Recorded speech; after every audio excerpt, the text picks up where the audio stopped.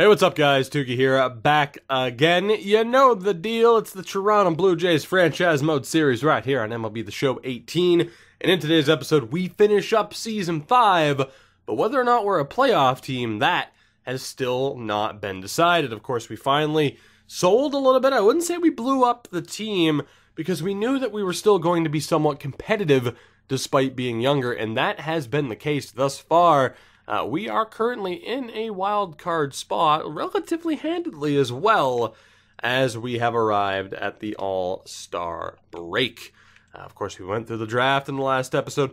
Not our greatest by any stretch of the imagination, although it didn't look like the best draft we've ever seen in general. And that has led us to, again, this point where, of course, we have some concerns with the team, the bullpen as well. Lineup-wise, there is an injury that we are dealing with.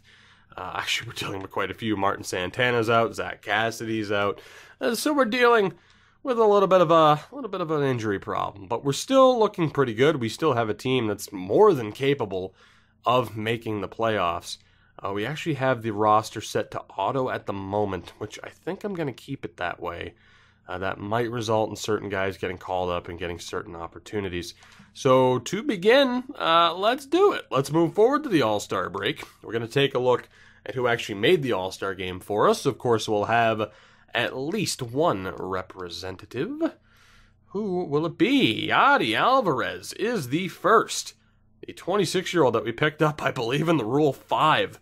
Tremendous 10-4 with a 2.65 ERA. So a hell of a job done by him thus far. Our former reliever, our former closer, Brad Hand, also made it. We have our second representative. Of course, it is Vlad Jr., who has been phenomenal this year. I'm going to guess he's the last one, and that appears to be the case, although Gregory Polanco made it because, of course, he did. So 2 representatives to the All-Star game this year.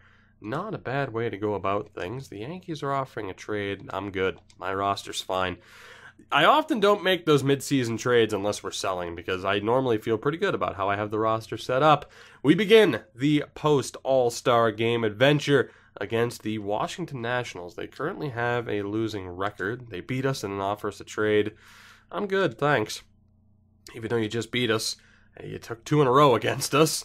Can you make it 3? No, you cannot, but we do lose Jamie Cruz for a month or 2 down in Double-A. An unfortunate injury there. So losing that series to Washington pushes us to 60-39. We have 3 games against the division rival in Tampa. They're not a very good team. Martin Santana's back. That's going to be a pretty big boost. Lou Hurley's still out. Alan Ferris is 100% healthy. As we lose 2 series in a row to begin things in this episode, not exactly ideal. Just double checking too to see if there was anything done call up or send down wise that I disagree with. Aside from the fact that Urena's not in the lineup at this point in time, Darryl Bryan was sent down, and I'm pretty much good with the decision making there. Not too bad. Just trying to make sure, of course, it doesn't screw anything up. We have 3 games here. Actually, it's going to be 4. It is 4 against Boston. This is tough. We have 2 games at hand on them. We need to win these games, and we lose the first one. Not a great start for us in this episode. We win the second. We lose the third. It's trade deadline day. We're going to sim through this. We lose a guy down in Double-A, and we lose that game as well. So 3 straight series losses to begin this episode. Not what we were hoping for, as the Red Sox have jumped us. We still have a 6-game lead on Seattle for that second wildcard spot. But again, certainly not what we were hoping for here. And again, when you look at guys like Diego Liriano struggling, Henry Murillo hasn't been great. He hasn't been miserable like Liriano has. Again, there's not really a whole hell of a lot we plan on doing with this team, though. We are set up for the future more than anything.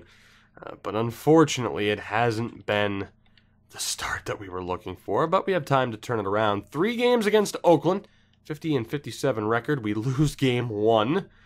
Not great. The Nationals offering me a deal. Abreu. Yeah, that's not going to happen. Thank you. Games 2 and 3 as Martin Santana returns from injury and immediately goes back out. He fractures his shin. He's out for a month or 2. and we lose all 3 games against Oakland. I said I wasn't sure if it was going to be if we were going to be playoff bound. We might not be by the end of this. We now find ourselves 6 games back of New York. Seattle only 4.5 back. Again, we still have a long way to go, but what a brutal start. 3 games against Cleveland, and we finally win a series. We take 2 out of 3. Can we build upon that against Boston here? Battling for seeding, we lose 2 out of 3, including a 16-2 loss. Good Lord, man. That is...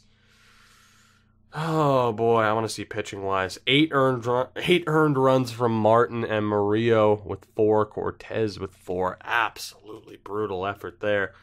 I'm going to sim these 3 games against Baltimore, and then maybe we'll take a look at the team. Santana's still out, and we lose all 3 games to Baltimore. We are in free fall for no reason whatsoever. Aside from the fact we have 2 of our starting pitchers on cold streaks, I don't know what the hell's going on right now, man. This is absolutely brutal. Like, we didn't lose anybody. You know, like, the game didn't screw me out of anybody, did it? I'm so confused as to why this is happening.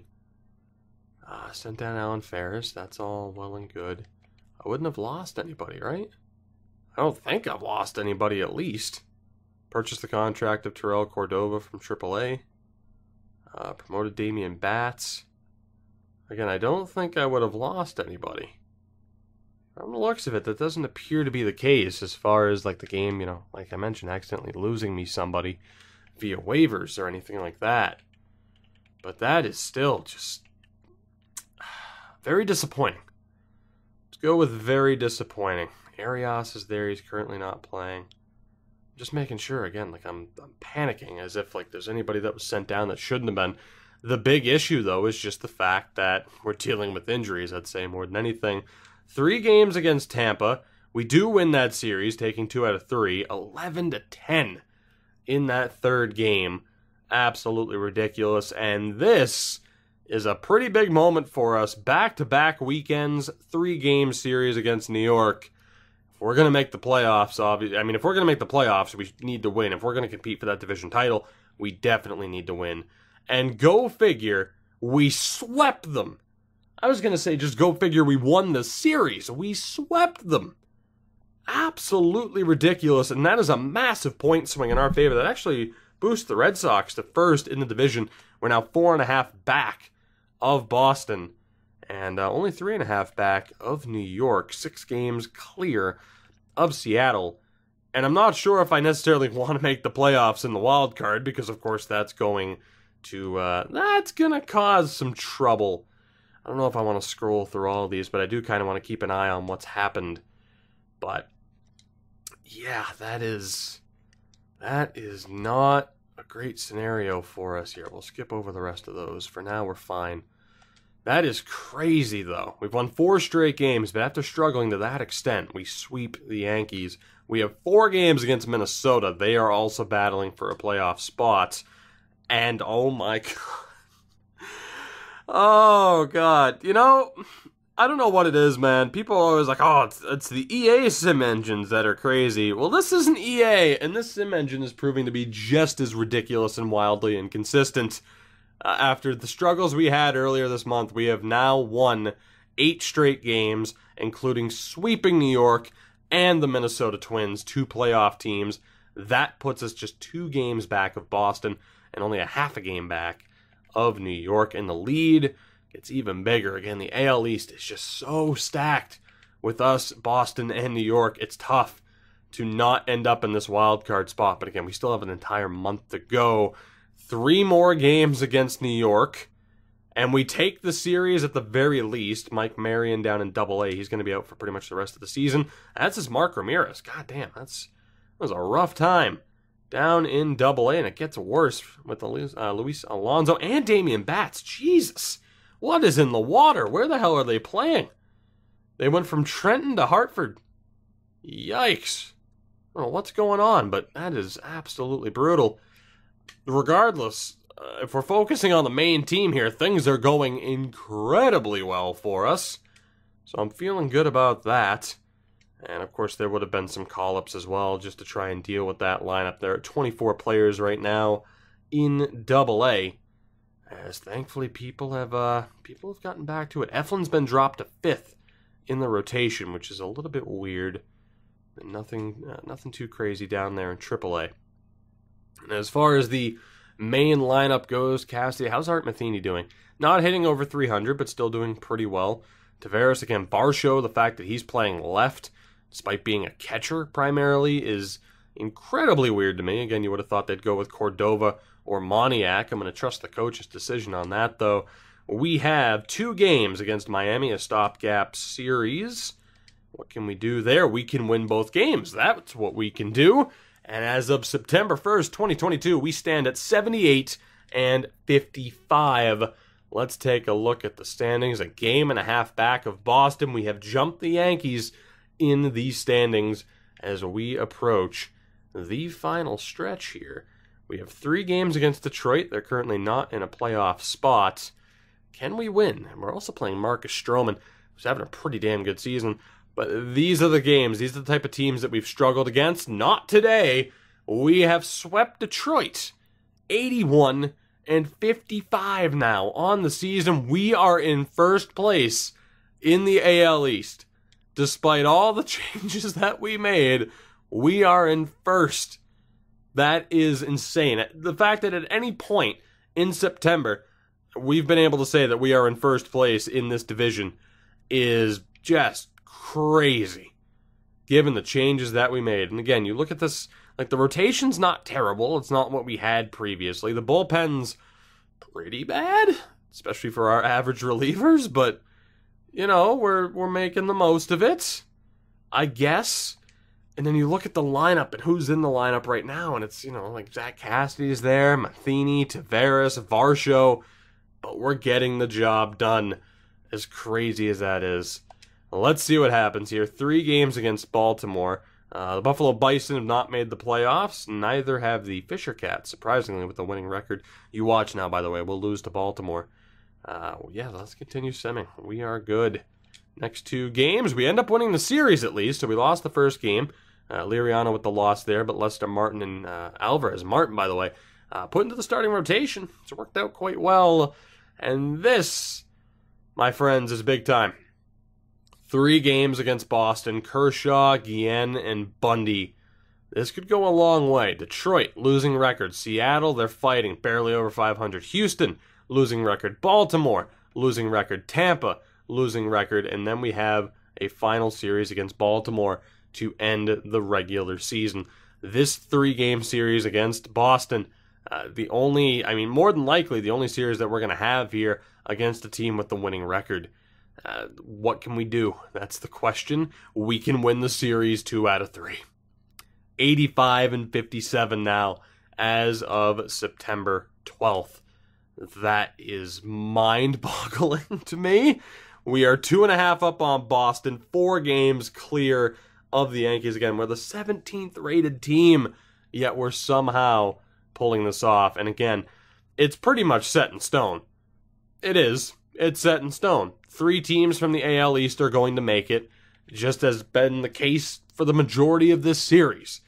The only question is seeding. We have 3 games against Detroit, and for the first time in a while, we lose the series. We went off in Game 2, 13-5, but we do end up losing that series. 3 games against Seattle. They do have a winning record, 1 game above, and they are desperate to not be out of it. Again, the 1 game that we actually end up winning in that series, we dominated, but we still lose back-to-back series, and that's going to push us to the brink of losing this advantage. Only 1 game clear of New York and 1.5 up on Boston. It is going to be close. No changes have been made.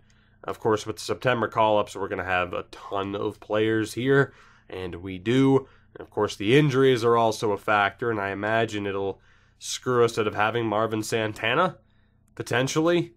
I'm intrigued to see if we make the playoffs, which we should. We're going to, actually. If Santana's allowed to play or not. 3 games against Houston. We lose the first 2. Santana should be back. We don't get swept, at the very least. Menus are killing me right now. Santana's back in the lineup, which is great. He's been phenomenal for us. Again, just 21. It's that 49 durability. If that can get better, he should be a monster. You could argue, if we set the lineup on our own, which we probably should, by the way, plus 15 contact, good lord. When we set the lineups, like, hopefully he can just stay healthy until we make the playoffs. If he does, he'll be the DH. No doubt about it. We have 4 games against Baltimore. What can we do here? They're close to 500. We take 3 out of 4. 91 wins on the season. 4 games against Tampa. 3 games against Baltimore. And the regular season will have come to a close. We're only a half game up on the Yankees. A game up on Boston. This is ridiculous. Out of this 3-headed monster in the AL East, one will fall in the wild card game. It's just a matter of who the hell it is. That is a frightening, frightening division. But still, all the changes that we've made, and we're right there, and we're still competitive. 4 games against Tampa, let's go, and we split it.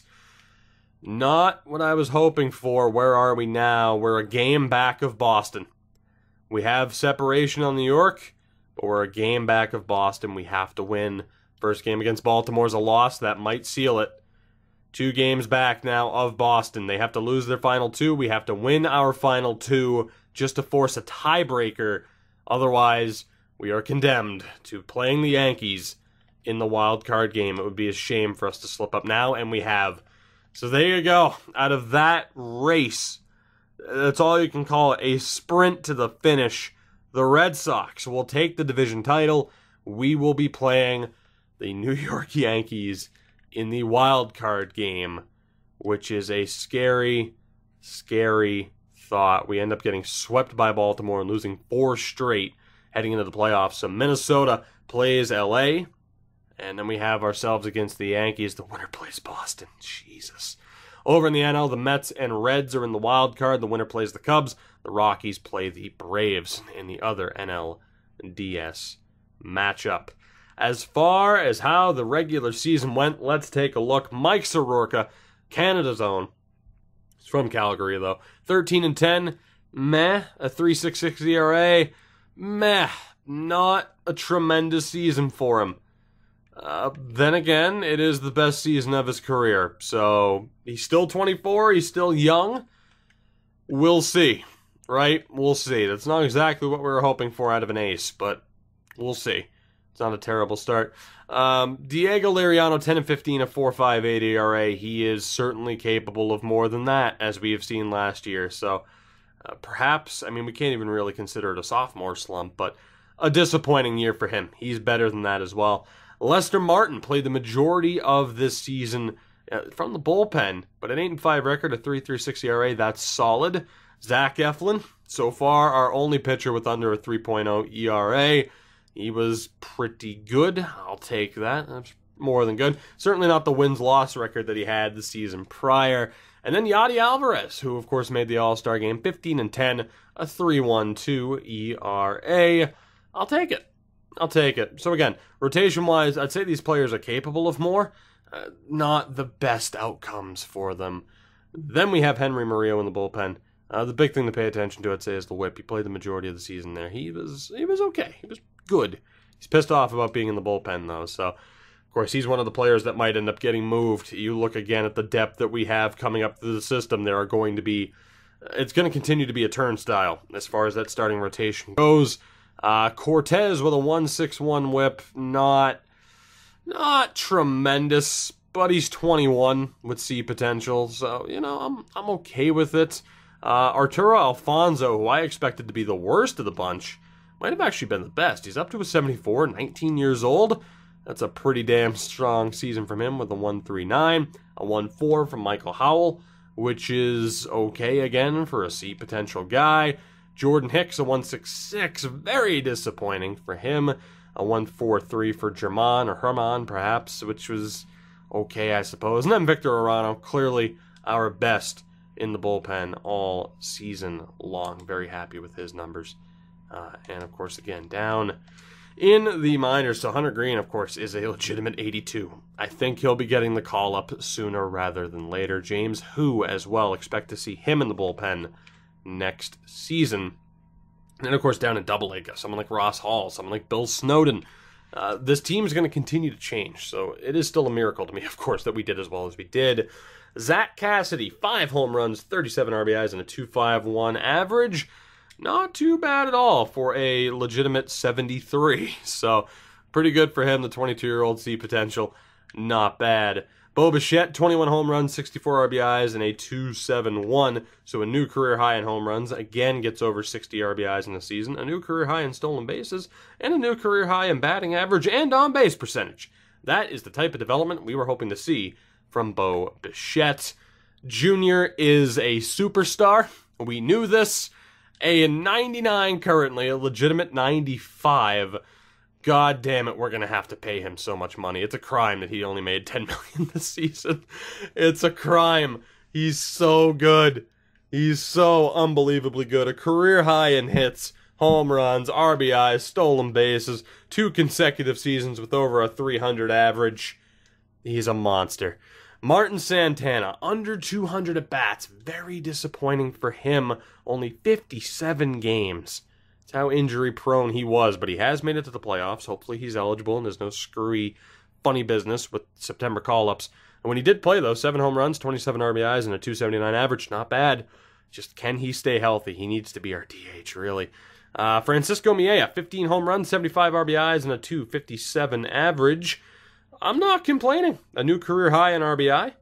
A near career high in batting average. That's better than he had been over the past 3 years. I'm good with it for a more defense-first catcher.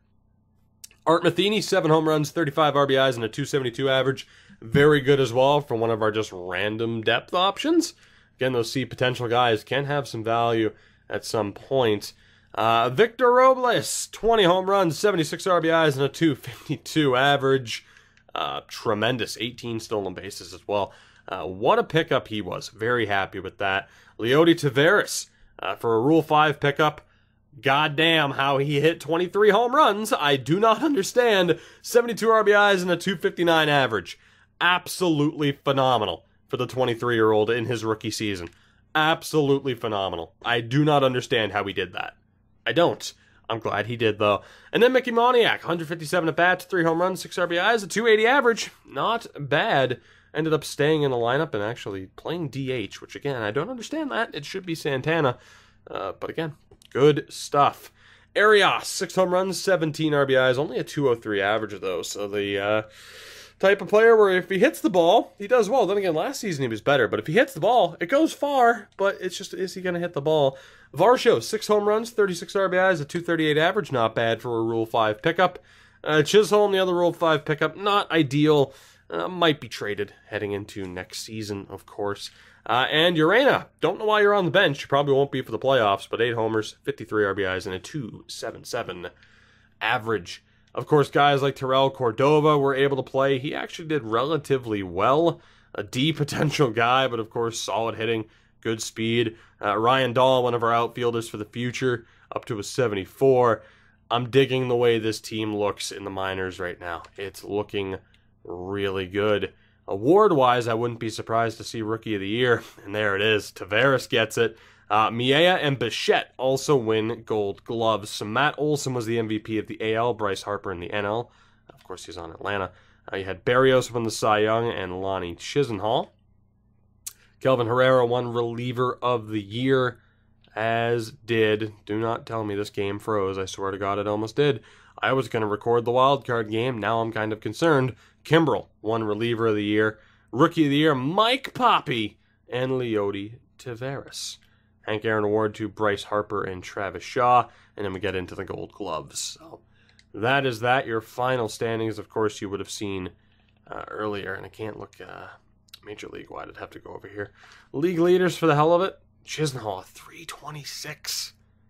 Good Lord. Junior was 6th on that. Let's just get a look at like home runs so you know what to look for. Anything over 30 was doing pretty damn well. RBIs, anything over 90 was doing phenomenally. And, of course, Junior was still up there. And ERA, well, actually the wins leader. Berrios at 21. Alvarez with 15.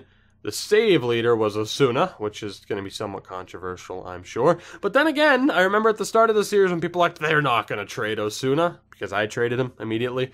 They ended up trading him. I still feel very validated over that. So Arano, considering he wasn't the closer at 34, that's not too bad. And then you see the ERA leaders. Zach Eflin was actually top 5, which is phenomenal. So actually, just in general, normally, I mean, we've seen around, 2.5s and under be the elite of the elite. A 2.71 was the highest with Severino. So that just kind of gives you a look at how well this team did this season. Team rankings, 6th in batting average. In terms of total hits, we were 5th. Home runs, I don't expect us to be up there, and we were not. 22nd. RBIs, we were 11th. 1st in stolen bases, 19 for Zach Cassidy. Tremendous. Absolutely tremendous. And I wanted to look, have any records been broken? I don't believe that's been the case. I have seen the save record been broken relatively early on in the series. Not this time, though. Nothing doing there. And I think with that, we're pretty much good to go. The big decision here is in terms of just what the hell are we going to be able to do. In terms of call-ups, like if we wanted to set up this roster, I mean, Varsho very clearly is going to be the backup option. Even if I wanted to call up Hernandez, I couldn't. He's not eligible. At first, we're good. Junior there. It's all well and good. Art Matheny at second. No problems with that. Cassidy's going to be in. Shortstop-wise, that's looking good. Outfield-wise, I'd say the only questionable mark is, Moniak being in for Armenteros, but Moniak's been solid. And then pitching-wise, the only change I'd want to make is to get Hunter Green on the team, and we cannot. So the big thing to decide, the roster's pretty much set in stone. The big thing to decide here is what to do and who to go with in this game. That's the big question. One game against the Yankees. If I were to sort this out for how I would rank options, Alvarez was so good earlier this season.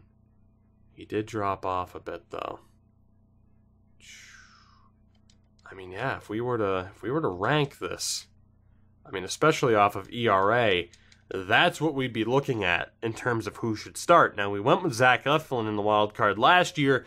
That may or may not have been the right choice. We could go with our ace, but he is not coming off the best season. And really, I think that's what it comes down to.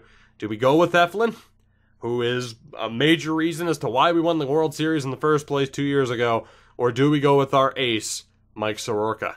That's what it comes down to. That decision is up to you guys. Let me know down in the comments below if you're still following along. And I know you are. You might not be the most vocal in the comment section. That's cool. I get it. No worries. But let me know. The decision's up to you. Yeah, Soroka or Eflin for this one game. And then lineup-wise, I mean, as far as who jumps in, the only thing is we have to get Urena into the lineup. We know the DH is going to be a factor. It's just whether or not, really to me, whether or not Mickey Moniak plays. And I don't necessarily know if he should. Again, if we put Santana at DH, we have Taveras and Robles in the outfield. What could we do? Aside from changing Junior back to an outfielder. But then again, I don't know who would play first. I don't know if I want Moniak at DH, but we need to find a way to get Urena into the lineup and put Santana at DH at the very least. So the thought of, I mean, hell, I wouldn't be against putting him at first. That being Santana. Matheny can play first, can he not? Can't one of Matheny or Cassidy play first? So Cassidy can play first. It might not be the worst idea to have Cassidy at first, Urena at third, Junior at left or right. You could just put him in left, and then have Santana at DH. But Moniak's on fire. Moniak's on a good run. Taveras isn't going to be taken out. Robles isn't going to be taken out, and Santana's not going to be taken out. That's the big question. What do we do lineup-wise here? Do we just run with Moniak on the bench, or do we trust him because he's on a little bit of a roll. Let me know what you think lineup-wise, but I think we have to go with Santana at DH. At the end of the day, though, for sure, we have to go with whatever lineup we think gives us the best chance to win. It's one game and one game only. Can we beat the Yankees this time in the wild card matchup? Can we move on? At the very least, to see us make the playoffs after blowing up the team the way we did. I know I've banged on that point a couple of times, but it just goes to show what a good spot this franchise is in. And then again, you factor in the guys down in AAA, pitching-wise, batting-wise, like just it's looking really good. And I'm excited to see what this team ends up being just heading into next year. We don't know what free agency is going to look like. I'm excited for this team. I'm still excited for this series and just the way we are progressing along. That said, for now, we are done here. Next episode, we go through whatever the hell we have to go through. Will we be one and done against New York? Who knows, but we're going to find out. Let me know what you think we should do lineup-wise. Who gets the start in that game? Let me know down in the comments below. You know the deal. Support the video. Support the channel. I love your face. I love you. And I will see you in the next one. Go Blue Jays. Go Blue Jays.